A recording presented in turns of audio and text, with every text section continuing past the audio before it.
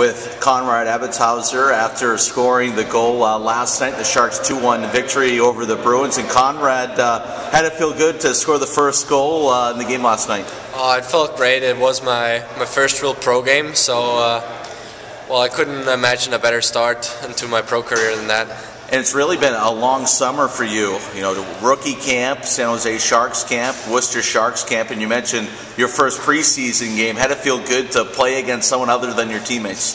Oh yeah, it's been nice. Well, I got to play in the rookie tournament in Penticton, but now it was like my first AHL preseason game. And it felt good to get that under my belt, and we got the result that we wanted. You got a ton of ice time last night, power play, penalty kill, 5-on-5. You look pretty comfortable out there.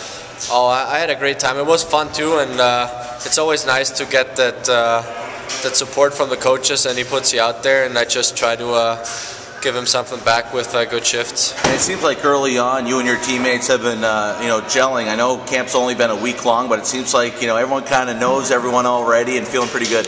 Oh yeah, like we got a great bunch of guys here, and everyone gets along with each other pretty good. And well, we've been out for dinners numerous times with all the guys, and just having fun. And I think you can see that on the ice that we got really grown together as a team. Looking forward to the game this afternoon? Oh yeah.